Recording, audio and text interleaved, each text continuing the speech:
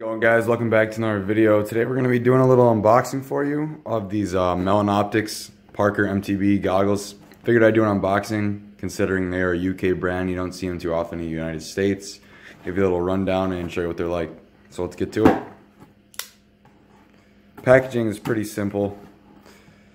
I was expecting it to come in another box with this being the inside, but it just came in this all the way from the UK, which also didn't take too long. A little bit over a week. A little bit slower than usual, but not too bad. That away. Got your box.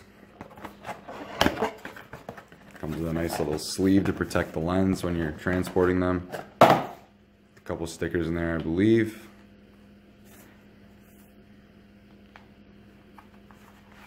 These babies out. And you can customize these, so I went with a mirror lens. Black frame, black and white strap. And I'll go ahead and get a helmet, put these on the helmet, and show you what that looks like. But initial impressions, quality seems pretty good. Nice and sturdy, but not too heavy.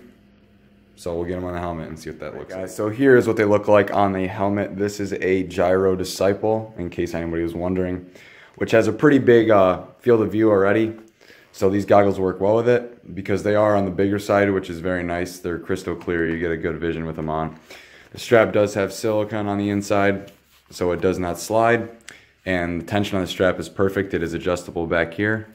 Not too snug at its loosest, but you can definitely get it as tight as you want. That's how they look. Have a good appearance. They fit perfect in the frame. And after I took these out, there was a film that comes in the back of the lens. And I did notice when I took it off, there was no smudging on the lens, which is a good thing. They were a little bit difficult to get the lens back into the frame, but most goggles are, so that's nothing too bad. So hope you guys enjoyed this video, found it informative, and if you did, please subscribe and like, and if you have any questions, leave me a comment.